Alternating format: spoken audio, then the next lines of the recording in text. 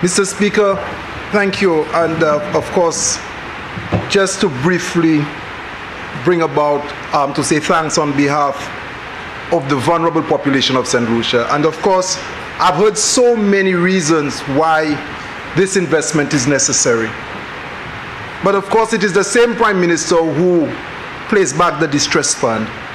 And of course, I am aware, based on my long-standing relationship at the Ministry of Equity, that the distress fund certainly has gone towards assisting fire victims. This investment in a serious way impacts a group of individuals who disproportionately has been affected by fire more than anybody else. And the fire officials who were here some time ago, I asked them to provide me with data on the number of fire victims we have in St. Lucia that has not recovered from fire. And I am happy that this investment is being made at a time when our vulnerable population make use of wooden homes, plywood structures.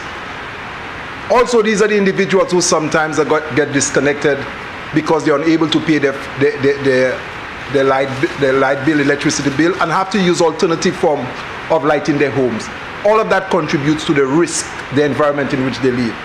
And there are times that when there's a fire, the fire service is not on time, or probably delayed, or probably do not have means of accessing the homes, and of course you have an entire situation, families being affected.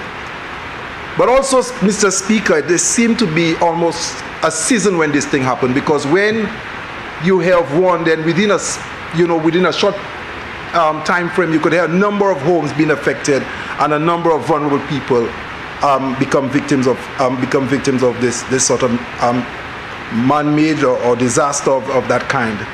So I'm happy that the investment is being made. I'm also happy to hear that psychosocial support is being made to the fire department. But in training, I would like for the fire professionals to consider providing some psychosocial support, of finding the victims to have access to psychosocial support, because the fire victims has hardly ever recovered from research shown, and they're most times just provided with a kit. I would also like the fire service to find ways of providing the fire report a lot earlier to those fire victims, because without that report, they cannot have their ID cards, their passports, and the distress fund cannot be activated to get them back on their feet. So with all of that investment being made, I would like for the fire service to consider the vulnerable population in terms of how they respond. I am extremely happy that the Prime Minister has mentioned that he's removing this amount for ambulance services. Mr. Speaker, this morning, just listening to the presentation made by the Prime Minister, the borrowing for the fire service, the announcement by the Prime Minister, I'm sure that person listening this morning are extremely happy for the investment by the fire department, because we know it will impact vulnerable population in a positive way. Thank you, Mr. Speaker, for this brief remarks.